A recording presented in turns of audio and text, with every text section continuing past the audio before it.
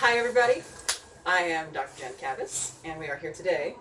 Would you like to introduce yourself? Hi, I'm Angela McCuson. I'm the owner of Music Strong, and she's the owner of Tuned in Tone Performance. We're going to try out a little crossover podcast here, and I've been doing a couple, but we figured that since we're the only two who do what we do that we know of for right now. Hit us up if you do this. Yeah, please do. Not the podcasting, the fitness training for yeah, musicians. We don't care if you podcast. Everybody podcasts. We figured we'd just sit here and have a conversation and talk about stuff that we think musicians probably need to hear, that we tend to just talk about whenever we're talking anyway. Well, I just met her. Yes. She said that so-and-so said to meet me, and so-and-so said to meet me. So she called and we had this conversation. I said, hold the phone. We need to meet up in person. I'm actually going to be in Florida in a couple weeks. Mm-hmm. Let's meet up and continue this and let everybody else hear this. Yeah. Because our conversation, unfortunately, which is in the past and I no longer remember, was something that I thought everybody needed to hear. So Right. I think we started out with, so what do we do? Yes, right. Which, you've been doing this for a while. Still, even with as long as I've been injured and recovering and experimenting with that too, neither of us really has a solid, easy answer for that. No, I still don't. Everybody's like, well, you have to have your elevator pitch. You are correct, and I still kind of don't have that simplified. Yeah. And I would, please send me your help if you know what I do. I need some help, people. But I mean, it's, doing it's not just fitness training for musicians. No, because that would be something that I would say, if you're just looking for generic fitness training, you go to anybody who really knows what they're doing on any level. Yeah. No, this is highly specialized Still stuff. not your average gym personal trainer. No. In my opinion, there are some good ones, there are some bad ones. But, this is much more specialized, because we're looking at areas that are typically conducive to performance deficiencies, weaknesses, injuries in performing artists, which is much more specialized. You kind of have to live in that field, as we know. Yes, well, so I'm still just kind of getting to know you. So tell me your story and all the things about Jen. Okay, the injury story or the what we do story? Yes.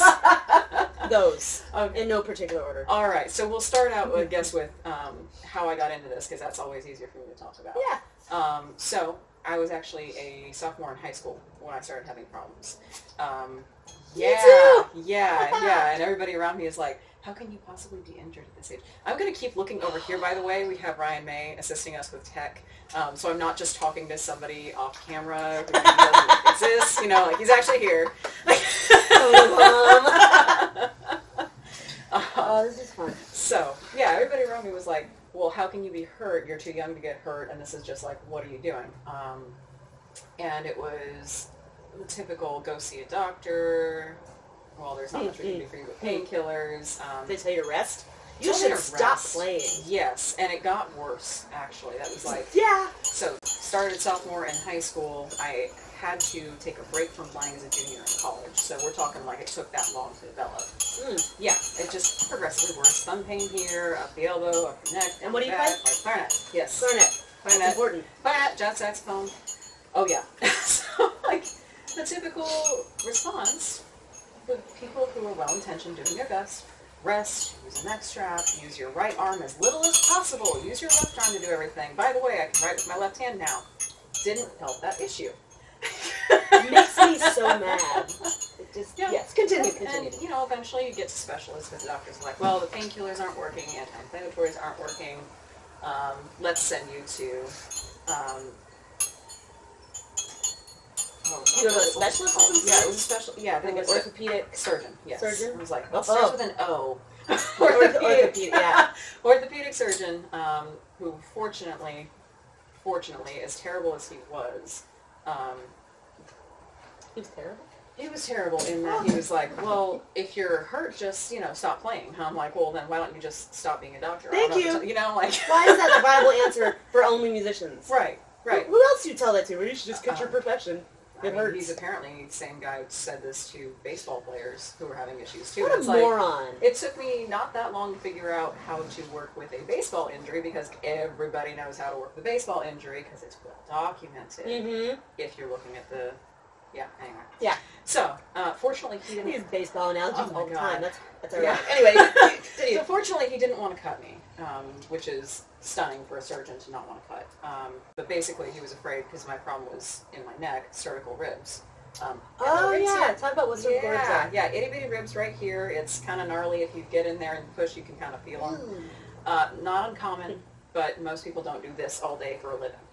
Have you ever noticed your posture? I mean, did you have lessons I where you're was- in mirrors and people, like checking out, like, did you notice you hunched a lot and then now you don't? I Or knew what? that for a long time. It's much better now. It's still habitual. Your clarinet is right here, so you keep, and saxophone too, That's right. especially alto players, not like tenor or bari or whatever. I'm like predominantly alto. So, Yeah. no, my posture was awful, especially being introverted as a kid. It's like, So, extra this way. Yeah. that was like, okay, so you've got this problem and then you do this, so of course you're putting pressure on blood vessels and tendons and nerves and like, okay. Surgeon didn't want to cut because he said they're so small that they're like big enough to cause problems, so small that if he went in and surgically tried to grind them down, he's like more likely to do more damage than help. So, thankfully. Enough. So that was that whole process, and then the rehab was intensive. It was my chiropractor figured out what the problem was, not anybody else. Chiropractor did. So I've had good chiropractors and not great chiropractors? Yes. This was Same. obviously one of the better chiropractors? Oh yeah, and same with physical therapists. I've had phenomenal ones, Oh, good. terrible ones, terrible ones. But my chiropractor was the one who figured out what was wrong, and he was fantastic. But it was 3 days a week, 3 hours a day physical therapy, 2 days a week chiropractic adjustment, 1 hour massage, 1 day a week rolfing for like 3 months. Yeah. No By the fun. way, So, that's yeah. something that somebody on my Facebook page asked. How do we find practitioners like you, people who do what we do, and people who are, like she's talking about? Yeah. We need to come back to that. But Yes, we do. Because we got a couple resources for that, I I think. think so. Yeah. We only talked for an hour. I don't know. I'm about to find out. That was that whole process. It helped. I got back to the point of playing again, but there was always that, you got this much better and that much better, and like this is performance standard, and this is where I used to be before I was hurt or whatever, where I wanted to be. Yeah. And it just kind of kept bumping that ceiling and coming back down. So that just it was frustrating. Everybody's looking for the quick answer, right? But I have this timeline in my head about I'm supposed to be doing this by this age and this many years, and It didn't work out that way. didn't work out. I was like, you know what? There is a fix, which I don't use that word anymore. There is a way to fix this, and just that's it, and go back to what I intended to do, and it doesn't work. It doesn't. It just doesn't. And it's, even if there was, I don't think I would value it at this point in my life. I would not value it at all. So is that how you got into what you're doing That now? is exactly how I got into that. Wow. Started Similar out- stories. Oh yeah, and started out with Ava Onsler, her dynamic integration class. She is the flute professor at FSU, runs dynamic integration program, which I'm sure we'll talk about later. And you got your master's? Mm-hmm. I got my master's Yeah. under her. Yeah, she's wonderful. She's So amazing. she got me into dynamic integration, introduction to things like Alexander technique, Feldenkrais, and then actually this one over here got me started lifting. I pulled her to the dark side. He pulled me to the dark side. I was afraid. Welcome! And she was very afraid. Yeah, but and I it was- trusted you as part of a lot of that, Yeah. actually. Yeah, and so we, That's the value of a good coach right there. Yes. well, and we went to CrossFit where I trusted the coach there. I trusted their programming, trusted the fact that they were very mobility centered Nice. and focused, and And that was after you had gotten me to a point where I wasn't afraid to touch a barbell. yeah. And that was even after I got injured and was still Yeah. going back and baby stepping. So Yeah. it worked out. Not a lot of Right. I've generalized for a long time that musicians are afraid of barbells. Yeah. They're afraid of free weights. They're afraid. I had somebody from Austria contact me the other day. He's like, well, lifting weights hurt my accordion playing. we had a lot of back and forth until I understood Yeah. exactly what he meant. Right. I'm like, Yep. That's no, I can't think of it. But I finally was like, do you mean with your grip? Like if you work too much on your grip, are you going to lose your dexterity? But I couldn't use those words because there's a language barrier. Yeah. And I basically said no. Yeah. I mean, it's just as risky as if you drive a car or you're cutting stuff in the, chopping onions and stuff. It's just as risky. Yeah. Anything you do in your daily life is just as much risk, in my opinion, in general, as lifting weights in a way that isn't stupid. I've done that. We've all done that. Injury number 3 was lifting weight. No, I'm sorry. Number 2 was lifting weights in a way that was stupid. And you always know, right? You know, usually before you start, and definitely when you're in the middle of it, you're like, oh, that was dumb. That pain trigger in the realization in your head that you should stop. That's when you should stop. You should listen to that. Yeah, but it is so tempting to just keep going because, but I could do more. Yes, but not should you today? Exactly. You can do more, but will you be walking out of here? Right. So, exactly. Yeah. So that is my very long-winded story. For the most part, we got into that, and I started finding ways of blending that with what I was already doing through things like dynamic integration, Feldenkrais, Alexander technique. In my opinion, they work hand in hand. There's no reason that they should be separated. Absolutely. So from there, certified strength coach, certified personal trainer, still pursuing Alexander training. Awesome. That's where we're at, and here we are trying to get other people on board. Right? I want to do Alexander training for a long time, and then I finally decided not to. And I got into body mapping, and I decided not to. I mean, there's just so many things, and you can pursue all these different certifications, but I've ended up studying all the classes and taking a lot of different things. And I'm like, I can't get certified in everything. Right. But you can still take the knowledge and apply it. And that's what I actually, when I was doing the Alexander training, that's what I saw a lot of people doing. Is it's never just, students who are just there for Alexander. It's like, the program I went to was performing artists, not exclusively, but a lot. And it was, dancers who are incorporating concepts, pre-certification, just concepts to how they approach dance technique. And one gal was, she was interesting. She's a horseback rider and a yoga instructor, and she does chair yoga for elderly women who want to get into horseback riding. Dude, that's a niche. That's a niche. That is nichier than what we do. Well, so you also have to have horses and a farm, so and old people and in old chairs. people that need the yoga to get that like yoga. Yeah. Wow, and that's she cool. was great, and she was like, you could see she would take the lessons from the Alexander classes that we were just in, and she brought her wooden horse model that you sit on that thing was awesome. Oh, I love it. And she's like, let me just lift your leg and put it back down a couple times. And I'm like, brilliant. Can I have you do this a couple times a week for a month? When I'm in my chair at rehearsal, can you can you adjust that, me? Can I borrow this to you play put my me in a clarinet seated in posture? rehearsal? Yes. I think y'all just came up with another good niche right there. I don't need any more business Somebody that ideas. just goes through while y'all are all playing and does chair yoga for you while you're in the middle of playing at the concert. Right. Distract the crap out of the audience. Very awesome. Like just fixing people, Exactly. seating them in the way they should go. Move your elbow. Okay, good. There you go. And then your head. And then, I love that. Yeah, I know exactly what you're doing. my head go forward. All you got to do is and then. I know, right? Yeah. So. That's hunching. Suddenly the tone changes, wind is better. Oh my goodness, so much better. You laugh. It's true. Oh no, I know. I know. He's I'm heard very it. aware. It Heard does. It seen does. Alexander technique is amazing. Not a musician myself. Played the xylophone in middle school, and that's it. So, but you can hear it and see it. It's true. If I had $1 for every time I play flute. If I had $1 for every time I heard, I played flute in middle school and high school, I'm like, well, that's awesome. That means that you can identify. Yes. Sorta. Yes. Maybe. But I get that, but that sheepish, I used to play, but I wasn't very good, and I quit, and okay, but did you like it? Did you have fun? Yes. That was the point. Who Right. cares if you didn't Then make a I career? am happy, and you are welcome back at any time. Yes. Do you ever miss it? I've heard both. I've heard, Nah. and I've heard, Well, come back. There's community bands everywhere. Community bands everywhere. I'm actually starting an interest group in my church for flute players because there's so many of us. Nice. Not even kidding. I mean, so it's like, well, why not just see who else is hiding in the woodwork, and we'll go to symphony concerts and we'll play flute choir music, or we'll just hang out and nerd out about the flute because we can. Because why not? Flute players are a dime a dozen. There's way too many of us. It's all right. Clarinet players are 10 cents. Wow.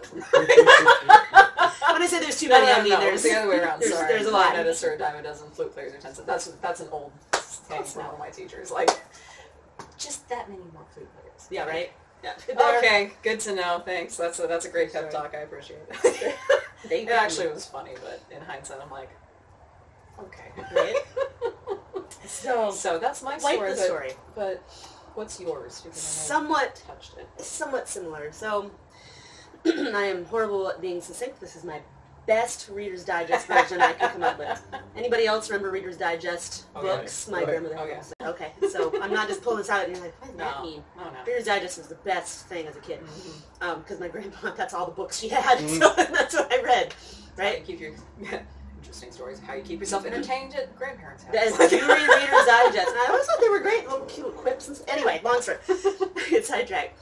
So, I started playing in 6th grade, and I was that kid that I knew. I mean, my mom had this flute, and it was in purple velvet, and I would take it down, and I would just open it and stare, and I'd be like, just touch the buttons. Like, one day I'm gonna learn. I was obsessed, and one day I'm gonna learn. And the day came for 6th grade, and they're like, "Who wants me? Look, I brought it. I'm playing this one." And they're like, I was that kid, and they're like, "Oh, you're going to go in the flute room."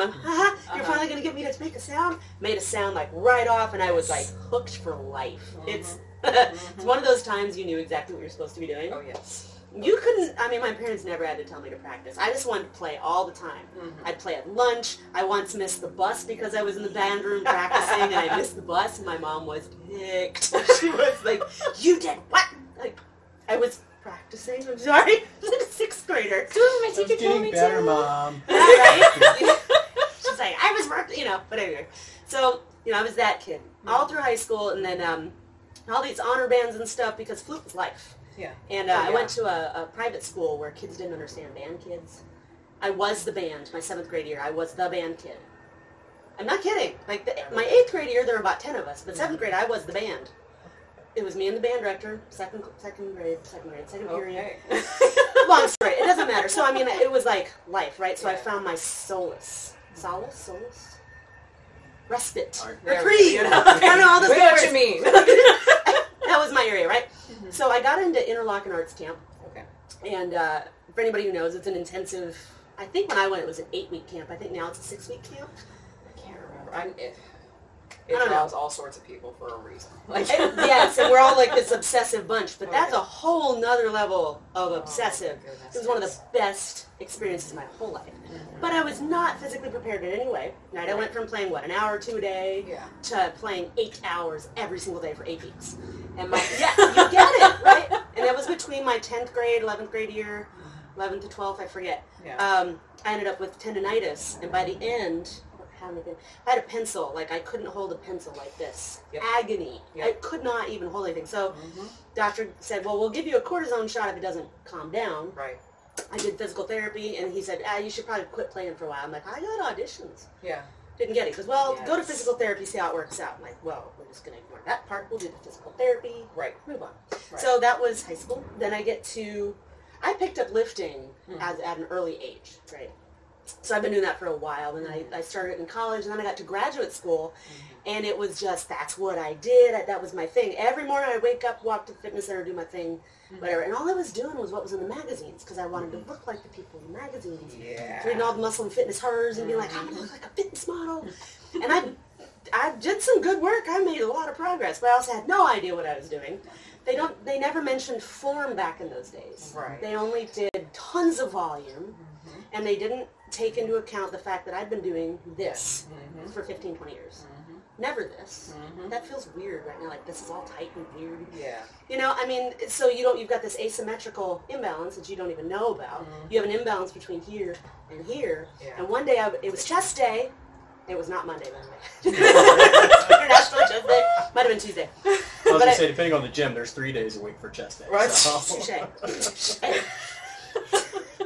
So it was chest day, and I'd just gone back to do a incline dumbbell press. I didn't know about setting the spine and doing all that stuff, and I just went, it's a loosey-goosey spine. And this muscle, rhomboid actually, tore in grad school for performance. So, you know, after about an hour of lying on the floor not being able to move, I finally was able to, it was scary. I was in my office, and I thought maybe lying on the floor will help. Oh, I couldn't move. I drugged myself to health services. They told me it was up. They gave me muscle relaxers, wrote me a prescription for massage, and told me to quit playing. Thanks, guys. So I should just quit grad school? Is that what you're saying? Stop doing the thing you're in school for. You're in school for. And just quit. Just stop. Don't try to figure it out. It's okay. All right. Yeah, no physical therapy, no nothing. Just have massage. Yeah. And have some muscle relaxers. Dude, Which I mean, doesn't at all address a tear. Like, no. At any level. Not at all. It's the complete opposite of what you want at that point. Yeah. Hello, it's a miracle I recovered at all. That's thrown me off, even with my background, is seeing the amount of muscle relaxers that are thrown out to... My background started in martial arts. Yeah. And just seeing that, it's like that how you tear things. is not being tense, not properly using mobility and torque. Look, you know... Form. How about teach form? Yeah. I had no idea. So. Well, and if you're doing nothing, hopefully not cutting you off, just paying attention. If you're doing nothing but reading, you know, this is how, it's all about the movement, how it should look. Like, okay, but this is being written by, a lot of times, bodybuilders who... If you don't know about bodybuilding, it's a sport. It's a sport. It's a sport. A full-time deal. They have to train for years, which I didn't know, you know, before I started doing it. I had no clue. The mind-muscle connection in the same way that we have to train in embouchure and finger patterning. And like, so if you can't feel what they're trying to target in the movement does you no good. Yeah, exactly. I know, right? So, so then I fast forward, graduated from Florida State with my master's, had no idea what to do with my life, so started getting really into fitness because I wanted to take a break from music as much as I loved it. Got a couple of orchestra jobs, which is why I'm down here. But other than that, I was like, well, let me just check out this fitness thing. Maybe I want to be a trainer. But there was an audition I wanted to take for the President's Own, the Marine Band. It was on piccolo, which piccolo is my dearest love, but I didn't know any of the orchestral repertoire at all. And I had a few weeks. So I booked my plane ticket, and I'm like, I'm going to learn this. I don't know if you know, but my third injury is a piccolo injury. That's a thing. I actually saw my doctor down here a few days ago for thyroid stuff, whatever. It also doesn't work. But he laughed. He made a joke about playing piccolo or whatever, and I was like, that's actually the third injury I ever got. And he stopped. He was like, hey, what? I was like, that's what I do for a living. He had no idea, and then he was like, kind of shut up. He was going to make jokes, and then he went, oh. It was a funny moment. It was great. So the third injury was a piccolo injury. I went from 0 hours a day to 2 to 4 hours a day on this tiny instrument. It's not about the weight of the instrument, it's about the position, right? So you're here, and you get into things, and you're doing this again, right? Like I couldn't put my arm down. It got stuck. And I started getting these really intense muscle spasms. And it all had to do with this muscle right here. So this is what changed me forever. That I went to see a doctor. I had the audition in like a week, and I was desperate, and I couldn't play. Everything hurt. I couldn't sleep. I couldn't play. I was freaking out, right? So the doctor said, so what's going on is you have a muscle imbalance, which was my first clue, between here and here. And there's a big knot in your pectoral muscle. Ordinarily, because it's so severe and it's causing so much problems, I would give you a cortisone shot right in the middle of it to calm it down. The problem is it's right over your heart and it might kill you, and that's probably not what you want, so you should probably just stop playing. And I went, Plan B is? I have an audition next week. He goes, well, I don't know what to tell you. I'm like, well, come up with something, because that's not an option. He goes, well, here's a cream, and then you might want to reconsider. I'm like, maybe you should reconsider your job. I'm going to reconsider my job. And I went, all right, that's enough. I'm done with hearing this answer, right? Take a cream. And I did rest, but then I was like, look, I'm going to learn everything I can on this subject. So then I got my, I find out that the National Academy of Sports Medicine has this, the way that they assess people before, as a personal trainer, they do this whole movement assessment. And they talk about these muscle imbalances, and all of a sudden I was like, click, right? So ironically, now I've had 4. These fingers are slightly numb. Thoracic outlet injury syndrome. Have you heard of this? Mm-hmm. Don't cram on an alto flute. It's a terrible idea for instrumentalists in general. It is, and the ironic thing is I gave my very first presentation on like strength training for musicians or flutists or something real vague, I don't know. And this lady comes up to me and she goes, well, do you travel to give workshops? I said, no, but I could. Right? And she starts telling me about, well, my fingers are numb and this is this. And so the ironic thing is like 10, 11 years ago when this whole thing started, that's what she's dealing with, and now I'm dealing with it. So the gift in it is now I can really relate to people who will have this problem because it was instrument induced. Mm-hmm. Understand? I have way better of understanding. Now I really don't want to have to experience every injury there is to understand. Right. But at a certain point, you've experienced enough that you're like, you know what? I understand how this works. I can see oftentimes what the cause is without having to experience it. Yeah. Versus, bless their hearts, lots of good people out there who are doing good work. If they haven't experienced an injury themselves, it is very, very difficult to relate to the client, or else, in some cases, I find diagnosing or approaching a reasonable treatment given the limitations. Mm-hmm. I see that problem a lot with a lot of people who haven't been through it. Like, okay, but here is what this feels like, emotionally too. So asking them to go from like, but you're actually okay, so just do this. They don't feel okay. No. So that's not. And then you have fear built up. Like, when I go back to this, am I going to just re-injure myself? Because there's not the education around what's going on. Mm-hmm. It's not a happy, it's a very scary situation. It is. Especially if you get to that point where you're like, well, is my career over?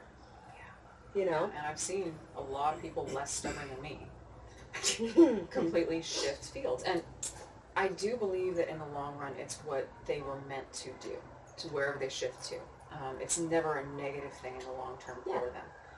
But I've seen the injury and fear be the cause of that shift, rather than being drawn to what they need to do, which is always just like the worst feeling in the world for me to see that and know what it is and not be able to do anything about it. Like, okay, quit, but quit for the right reasons, please.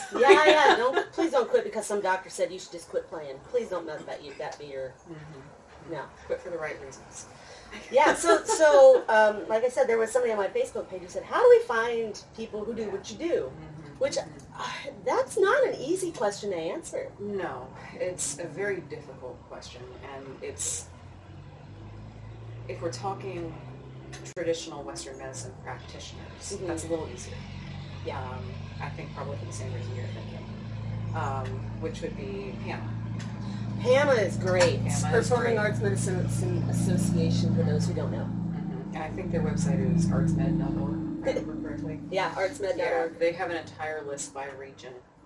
You can sort by specialists. They do. People who specialize in working with performing artists, so you don't get that, hopefully, don't get that answer of, just do something else, like, thanks.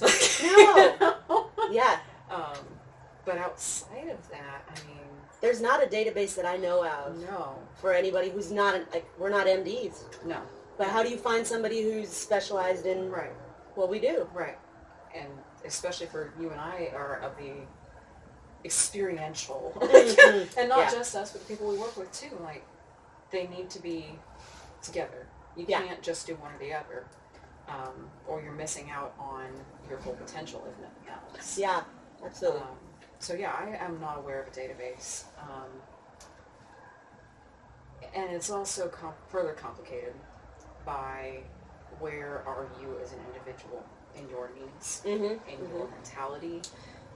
Yeah, that goes a long way. I will say that there are some things that you can look for in a practitioner or a trainer or a, am I missing another adjective here? Pronoun. But in somebody that you're looking for to help you. Correct. As a trainer, I'm slightly biased towards my own. There are several good certification agencies. NASM is the one that I like most, just because they have even just as trainers, they have a corrective exercise specialization, which I think goes really. I mean, it's brilliant. And I'm about to purchase the updated version. They just did this huge update on this. They have tons more information. So I'm about to purchase that just so I can stay updated. Yeah. But I like that they give assessments, and there are other ones that are Yes. that give assessments. So any trainer needs to be able to give you some kind of a movement assessment and assess muscle imbalances. FMS is another one I know. Y'all know of some others?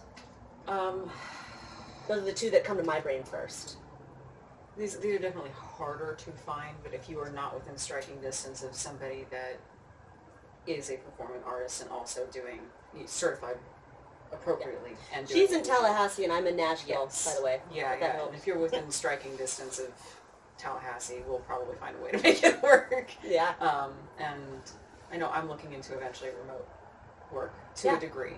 Now I already do remote work. Yeah. So I have several clients who they live everywhere. So we do a Skype session. I will give them a movement assessment. And anytime I have one client who actually drives through on occasion, and we work out at the gym, and I can really show him the best, guide him through the workout. This is the form you need, and it's much better that way. Yes, but it's better than nothing if you're going to go online. Oh, absolutely. It's the same with music lessons. Yeah, I can teach a clarinet lesson through Skype. Pretty decently. Mm-hmm. It's always going to be better if I can get you right in front of me, Totally see true. from all sorts of angles, and then you can see me better too. So, true story. Now you've had Alexander Technique, yes, right? And I have too. Well, it's been a little while for me. Yeah, and there are Alexander Technique practitioners who specialize in performing artists. I personally feel like that takes. How do I want to describe this? Because it's not meant to be negative at all. I'm laughing at the guy with this pickup truck that's circling. Welcome to Florida, right? Yeah. How you doing, guys? You're right. Yeah, but a lot of Alexander Technique training either takes somebody who's good at introducing you to it and the mindset that goes along with it, or else somebody who is already very calm and attuned to their body. It's not to say that you can't get into it, but I know that there's a couple different Alexander agencies. Alexander Technique International, ATI.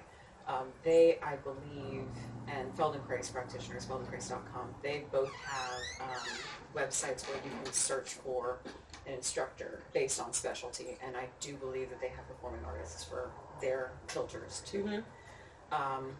If you're not as interested in that, if you're looking for something more like what we do, but you want somebody hands-on and closer, if I had to take a stab in the dark, not even a stab in the dark, but there's words I'm missing to describe this. What is it? Strong fit practitioners, Oh, I would guess would be one of the better ones if you're not going to work with a performing artist specifically. And I say that because the principles required to be a strong fit coach are very much in with what I would want somebody who's not working with one of us to have. Right. It's assessment based first, movement and feeling based. I'm going to use the word tension based but that means not like, oh, I'm tense all the time, but like, I can create movement using specific targeted muscles. Right. Versus going into a different muscle that is stronger but is leading to pain. Right. So strongfit.com, that's their website. I believe they have a list of coaches on there. It's been a while since I've checked. But it's actually one here in Lynn Haven. Yes, there is. There you go. Yep. Yeah. So that would be, if you're not going to work with performing artists, an organization I would check out. I have one in Tallahassee also. Well, he's not fully certified yet. Not certified. That's right. Yeah, the Strong Fit certified coaches versus the Strong Fit trainees are very certified coaches, trainees. That's not to say that these are necessarily they have a better very than these, rigorous training and extended training program until they know you're ready. That's good. So fully certified coaches are much harder to find. And the reality with Strong Fit is that it's about fixing dysfunction, anywhere from physical and even some neurological and mental dysfunctions that come from the movement issues and the patterns that we've developed. Some of it modern, some of it from injuries, sitting in a chair all day, driving all day, injuries where you half of my body's stronger because of an ankle injury where I'm walking on one side for a year and a half, 2 years, and so those kinds of things are fun to find out. Yeah. But neurokinetic therapy is another one that's right along that same path. I think we talked about we this. talked about this one. Yeah. That was actually very interesting. It is so cool, and it has to do with mapping the body, the neurological dysfunction in using manual muscle testing. So finding. Do you want to unpack that, like how it works? Not like in depth, but so that. Oh, it's good because I'm just studying for level 1. So no pressure. No pressure.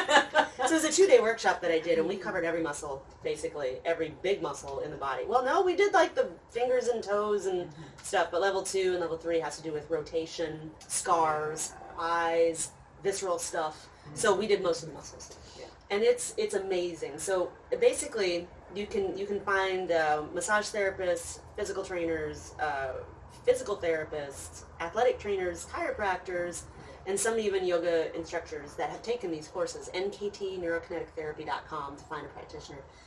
There's 3 levels, and so what you do is you use manual muscle testing to find out what the relationship is between a muscle that's testing strong and weak, and which is inhibiting the other, or which is inhibited and which is facilitated. Yeah. Right? And sometimes they present one way, and then you test them, it turns out it's actually flipped. Yeah. And then you use whatever modality to release, which is not correct, but relax the facilitated muscle and then activate the inhibited muscle. And then bringing that, usually a lot of times the pain level that you're experiencing is gone pretty quick. Oh yeah. And that story that you told me when we were on the phone about where one client who had the grip problem. The one about the thumb? Yes. Oh, this is cool. Yeah, she's an audio tech. She does tons of audio stuff, but she also types all day long. So when she's not doing that, hauling monitors and doing audio visual stuff, she's typing. She also has had rheumatoid arthritis, so her fingers are pretty gnarly, literally. And then she has scoliosis, so she's all kinds of fun. So she came to me because I want to be strong. I don't want to get injured doing more of what I do, and I want to make sure I'm balanced, right?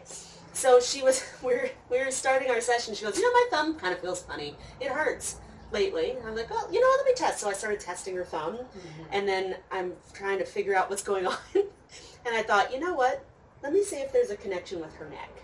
And so I found out that actually some of her neck muscles were causing her thumb to have problems. So I started to release the neck muscles, and she started doing this, and we weren't even talking about her thumb. I'm like, why are you wiggling your thumb? But it doesn't hurt anymore. It was the coolest thing. I was like, that was one of those moments. It works. Know what I'm doing? This is great. That's awesome. Yeah. Anytime you get those moments with a client, have you had a favorite moment with a client like that? Oh, I mean, I've had a number of really good ones. The freshest one, do you mind? Sure. The freshest one was with this one yesterday. Oh. Okay. We were working on the hinge motion. Yes. So if you don't know what that is, you're standing, you hinge over, and you stand up. From here. Yeah, there you go. Fingers in the crease. But we're trying to get it to come from the underbutt, those glutes. We're looking for the connection between the underside of the glutes and the hamstrings, and getting those together to take the pressure off the ischial ligament? Yes. Sorry, it's really sarcastic. Why I can't go nice places. You can't take you anywhere. But yes, the glute ham tie-in. Yes, how about that? Yes, trying to keep it simple, and maybe I'm making it more complicated. Anyway, because of our relationship, I was able to do this. Would not do this with a different client. Yeah, a couple people in the gym that are like, excuse me? That okay? But, so bent over with a barbell, the end of it, we're in a landmine position. If you don't know what this is, go look up my hinge video, the landmine position. Got that up there for you. And I'm seeing what's going on, and we've tried verbally a couple times, and it was better. Yeah. But again, because of our relationship, I'm just like, you know what? I'm just going to get hands-on, okay? So I'm standing behind, like, shoving my fingers into this connection, which looked wildly inappropriate, which is why we got the response. It's a small gym. They all knew what we were doing. Oh, that's so funny. But it was the difference between, like, the flicker, flicker, flicker trying to turn on, and then just on. And then blink. Hey, there it is. Yeah, and I was like, That's we're done.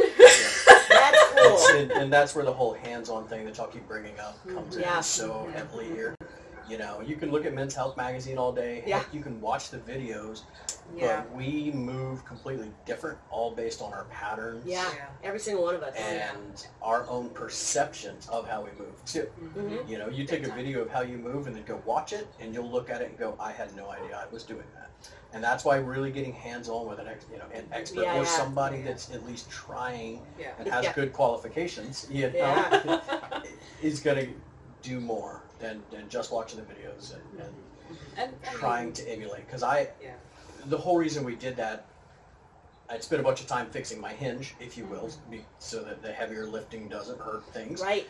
But I was obfuscating it. I was using different muscles to Mhm. mirror the proper movement. And Yeah. I was using the completely wrong ones, and that was Ah. actually hurting my back. Yeah, absolutely. And so, And I usually try to let him train on his own and not be like, what about this? What about, you know, Right, 'cause right, Yep. right. We don't need that in our relationship. Yeah.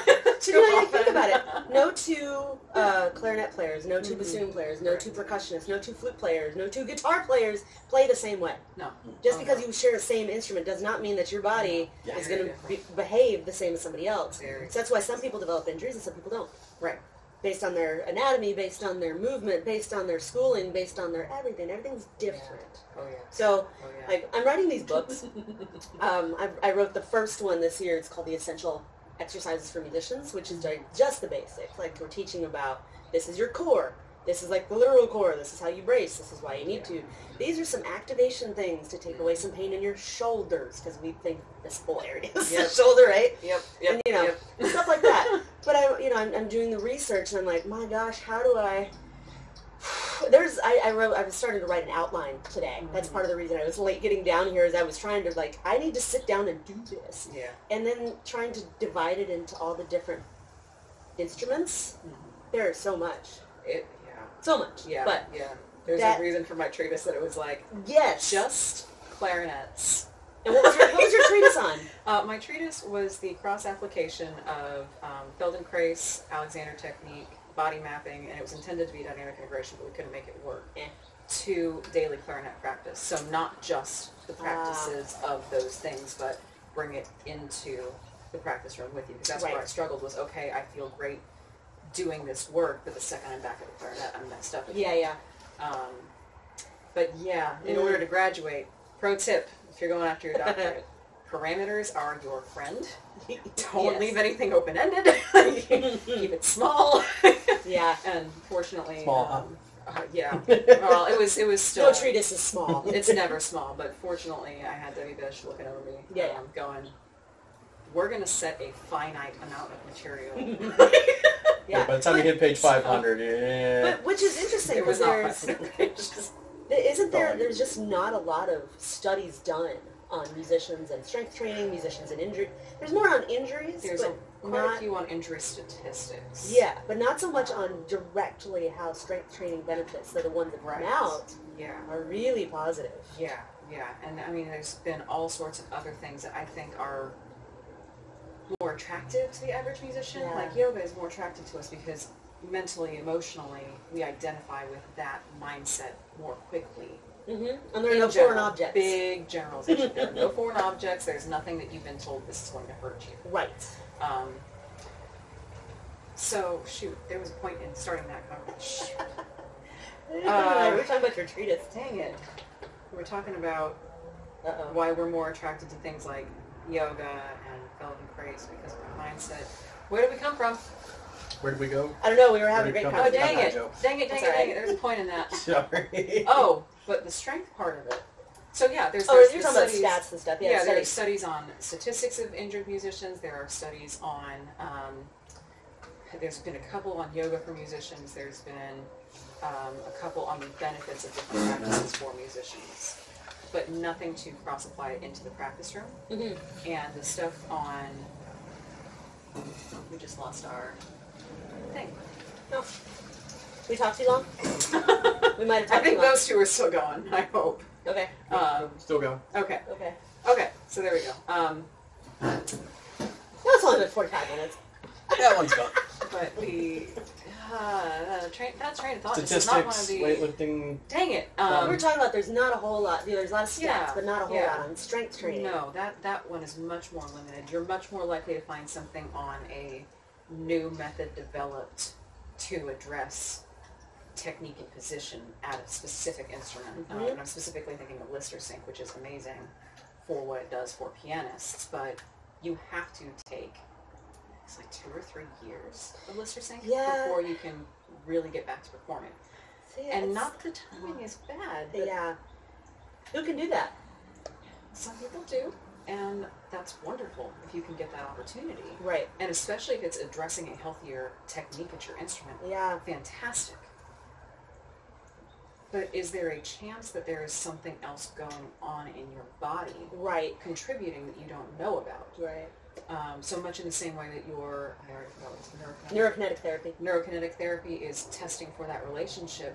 When we're doing assessments on clients, it's, okay, we're going for the, whereas physical therapists will go for small muscle groups. We're going for the big structural They're going muscles. for localized. Yes. We're going for global. Yes, and we want things to, we want there to be something big and strong. Right. and Well, the body healthy. doesn't work in isolation. No, we want there to be something to attach to. If So, your shoulder hurts, Right. look at the whole chain. If But this that's- arm hurts, if this Right. tendon hurts, okay, well, where's my bicep? Well, I don't have that. So where's my teres and where's my lats? And I don't Yeah. have those either. But you know what? I didn't have this. Yeah. And everything attaches here. To your core. Or your, So, your TVA. Why the don't we deep one. start to the psoas? Why don't we start with the psoas needle bleeds? Can Mhm. you get those? If Yeah. you can't get those, there's nothing for anything to attach to. Yeah. Which What is do you- not to say that For people who don't know, what do you mean by you can't get those? I don't have a bicep. What? My first thought was like, yeah. Sorry. So I know I don't obviously, have I have muscles, a but- bicep, but the ability to use a muscle is what I'm talking about with that. So of course, my hamstrings used to be terrible. Of course, they were still there. You know, it's not like you're going to take You didn't an lose MRI them. and be like, oh my God, her They're gone right hamstrings now. just, you know. On vacation. But I could not flex them. I could not. I could get them to burn, kind of, if I Did did you have an enough anterior pelvic squats. tilt? Maybe. It depended on what position I was in. I had Ah. all sorts of funky pelvic tilts. Fun. But, you know, if you can't feel, Yeah. and then, okay, if you can't feel, you can't use. If you can't use, you can't develop structural strength, Right. which is different than, you know, like, oh, I'm just going to get jacked and tan and move a bunch of weight strength. Jacked and tan. I mean, if you want to be swole, we can help, but We can do that we too. can do that too. You will be jacked and tan. Why don't we call this jacked and tan for musicians? Can we? Gosh. Quick, Welcome quick to hit the the, website before it disappears. JackedandTanForMusicians.com. For all your jacked and tan needs. Swole musicians. Swole. No. Swole-cision. Swolezitions? Oh gosh. Yeah, that might turn off a Lots of lot of people. Like, what?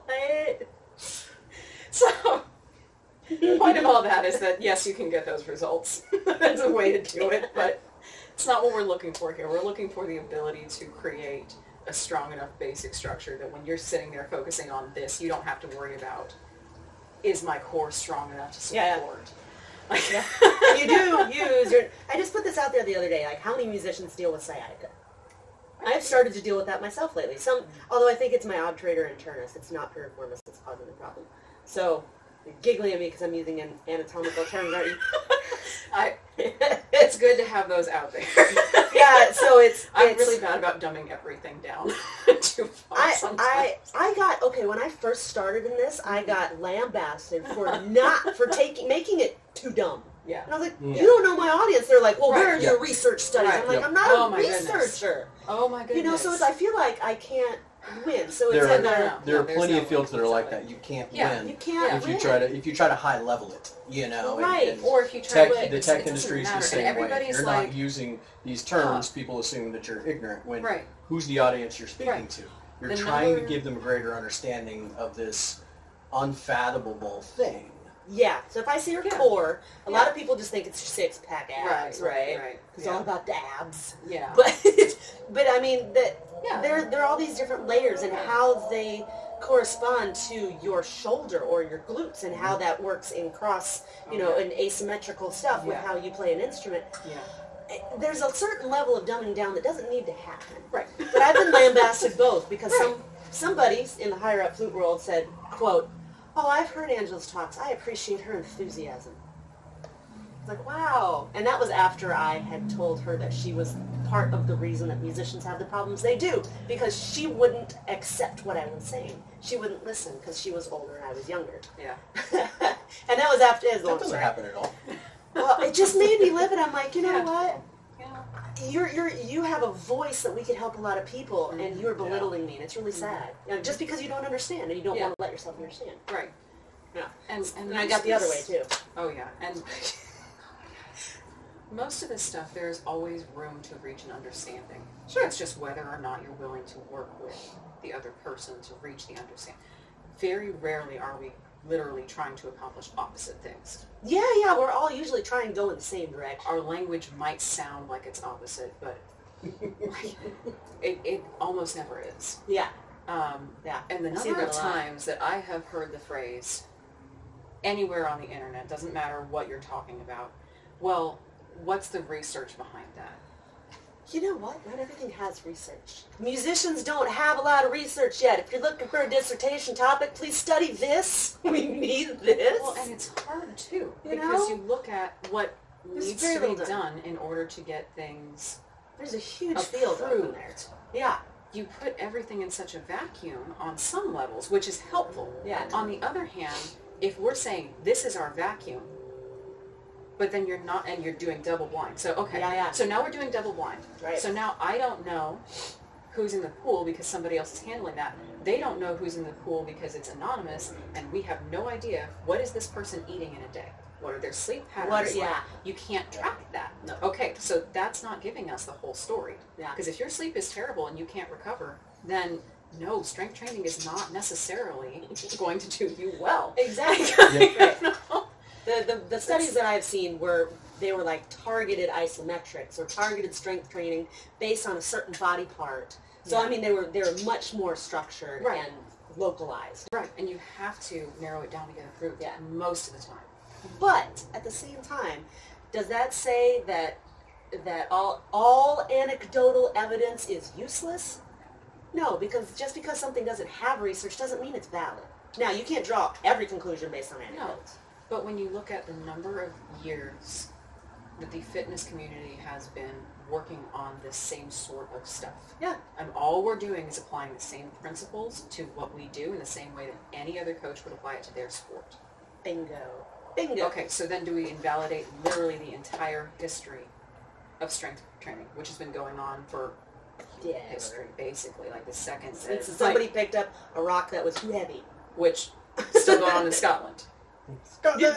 Yes! Big rocks! And Iceland. If you haven't seen that, oh yeah. All of the Nordic countries and it's so cool. Yeah, really good documentary by Rogue on Full Sticker, Full Strength, just about the cultural reasons for it. You know, and that one I think is the Icelandic, and they have that one's Icelandic too, and a Basque one. But that one's super interesting. But yeah, so throughout history, we've got all nerd out about fitness. Throughout history, we've got this long tradition that is millions of hours, thousands of years of data that we are working off of. Is it all correct? No. Sometimes it's hard to get the difference between causation and correlation. All the stuff that StrongFit's currently going on about right now, by the way. But it doesn't invalidate all of that. Just Nothing has to be perfect for it to still work, or still be important, or still be valid. Right. How many things do people say in lessons that are completely untrue that still get the desired results? How many methods books are there for our specific instruments that have verbal cues that are literally incorrect? Yeah. But create the desired response. Exactly. I still use those. Yeah. I'll tell my students this that's is what wrong. I'm doing. Don't do that. I'll tell them, okay, I'm going to tell you this because it'll get you to do what I want you to do. That's not what's literally happening. It's a whole body mapping thing. Like, this is not what you do. Right. But if I give you this image, they go, oh, Yeah. And they do it. Yeah. All Yeah, the time. We see that. We see that in the gym too with clients and folks. You know, you can tell 30 people, hey, open up your hinge, move this way. Great. You have to tell somebody else, think of a squirrel, and all of a sudden they're moving right. It's the weirdest thing. It is you true. know, and I'm making up some actual Right. sayings right there, obviously. But when you look at hinges, people can make them deceptively look good using their hip flexors, using their glute max, glute med, underbutt, if we will, top of the butt, if we will, inside of the butt, you know. You- absolutely. Actually, I don't think that's right. I think it's not the inguinal. No, the inguinal ligaments over here. My bad. Never mind. But, you know, people, that one too. You can do all sorts of weird things. Quads. Yeah. So when you get down to it, it's like, okay, that same descriptor isn't necessarily, that's a total payment. I'm just off on.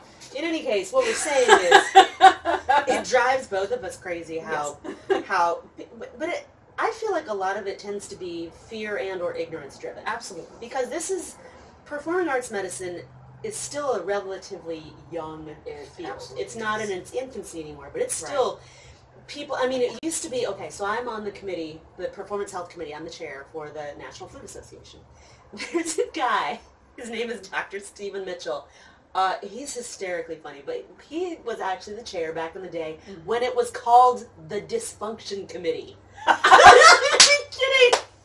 Like, literally, the Dysfunction Committee of the National Food Association.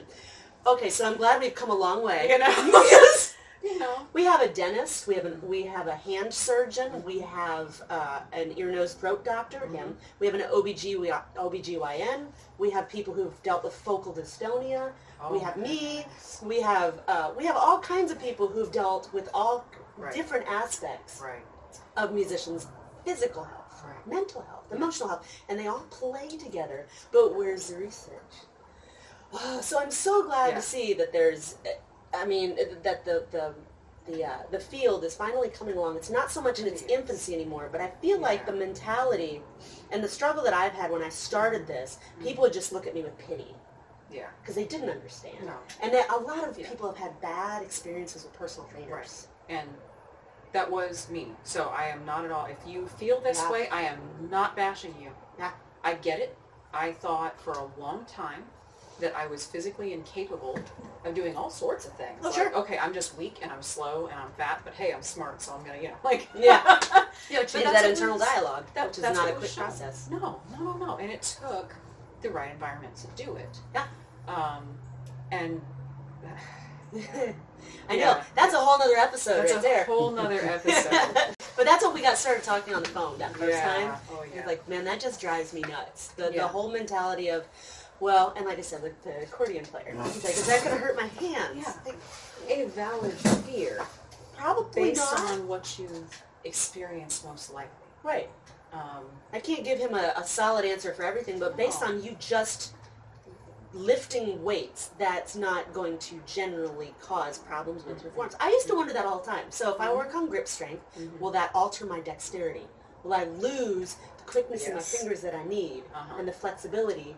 Because what if my forearms blow up and they get all super swollen and I can't move? And like, that's not exactly how that works. Right. Or what if I do too many, rows or...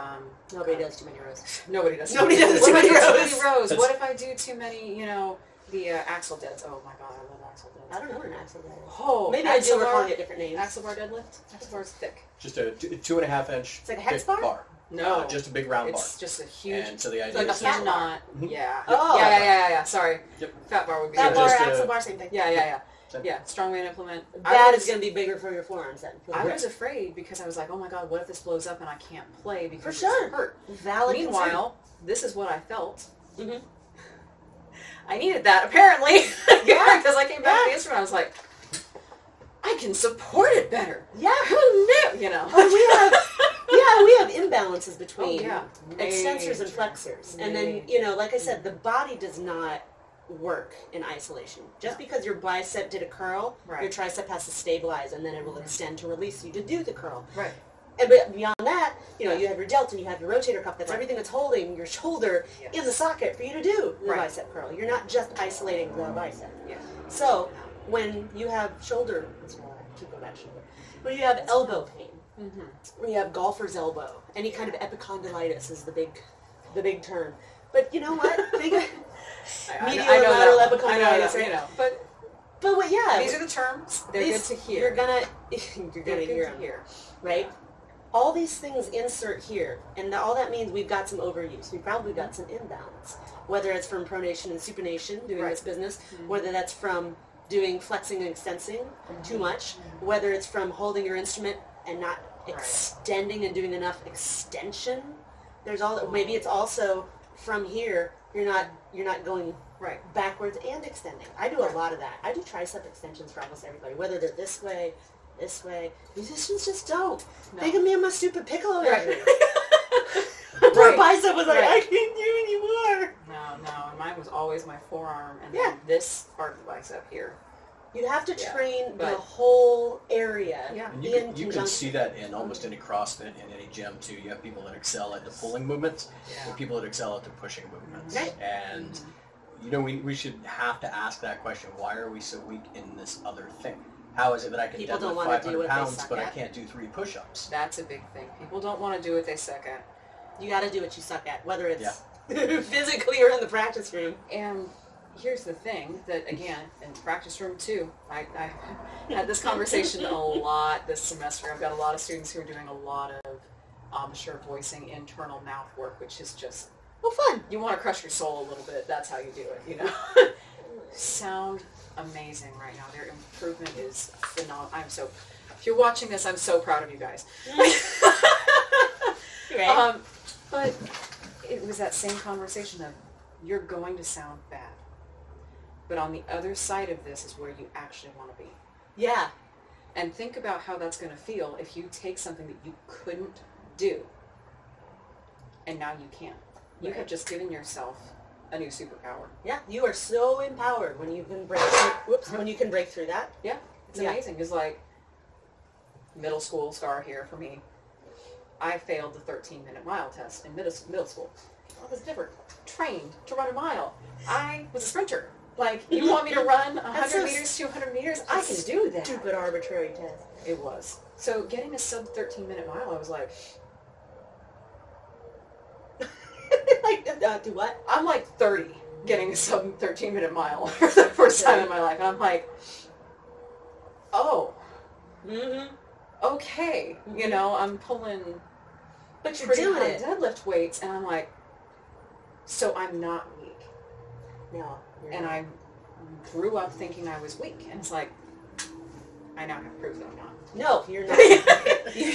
That's why it's always worth it to go for something that you suck at in order to make yourself better. Now, if it's something that you're like, I don't need this in my life, like, I'm not going to necessarily go, hey, I suck at archery, which has nothing to do with anything I want to do with my life, and like, I'm going to go master archery because I can. You know? You never know. Zombie apocalypse, we don't have guns. Maybe, right. You know. Right. You know. So you got to shoot with both sides, though, right? So you don't get bounced. Obviously. That's the whole conversation here.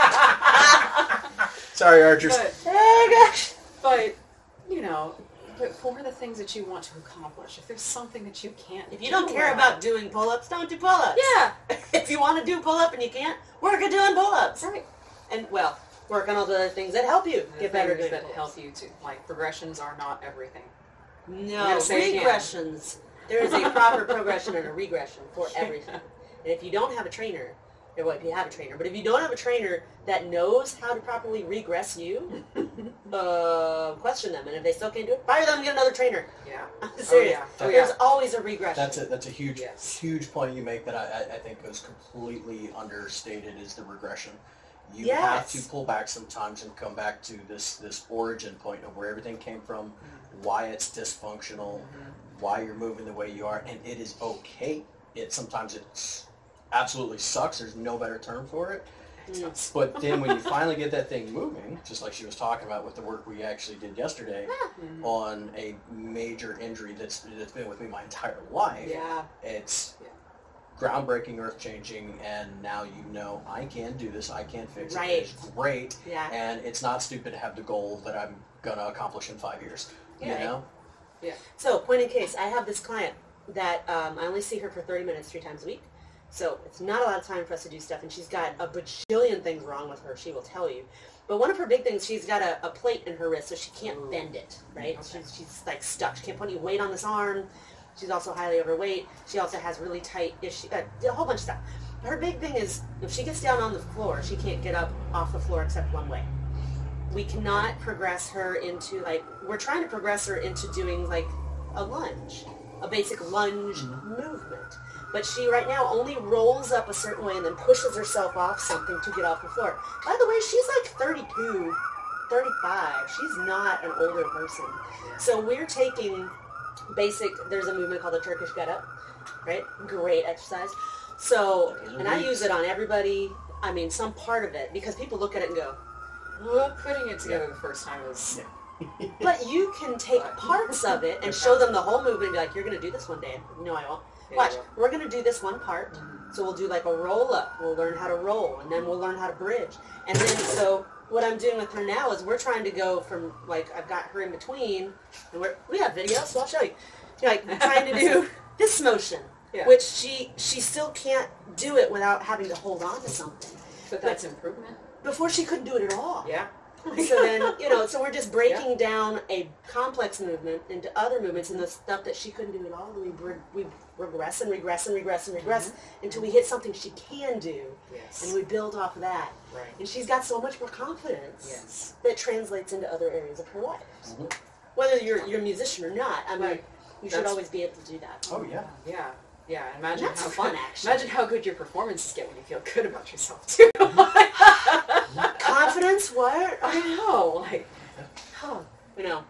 I'm sure we could do a whole thing on performance anxiety, but we might want to wrap this up. So you're hitting about just over an hour here. Yeah, we should probably wrap this up. Hour 6 minutes. Yeah, so. Well, darn, because we could keep talking. I'm sure that. I think probably after this, let's jot down some things for if we want to do next time. So. Guys, all it's right. been fun. Thanks for tuning in. Let's do some plugs, some handles, and all that. Find us on the socials. Yeah, the social medias. All of them. Mine is Music Strong. We're Music Strong Fitness on Instagram, Music Strong on Facebook. The Twitter is Flute Angel, but don't worry about that. I don't do the tweets so much. I don't do the tweets at all. So good I need to. YouTube is youtube.com/XYZ1234XY. You know what? Yeah. Good luck finding it. They haven't made it easy, but I have a channel. And then my website is musicstrong.com. Yeah. And of course, mine is tunedandtonedperformance.com. That's tuned with a D and toned with a D. That's a website. Instagram and Facebook, you can find me at Tuned and Toned Performance. And my YouTube channel, all you have to do is search Tuned and Toned Performance. Whoa, I've checked. Mine come up. I had to get it verified and optimize it. We need to talk. But hopefully by the time this airs, that'll be optimized, and you can just search Music Strong on the YouTubes also. I'm on the YouTubes. I uploaded a video to the YouTubes this week. So, check it out. If you got any questions for next time, drop them in the comments. We can definitely address those. And we'll see you later.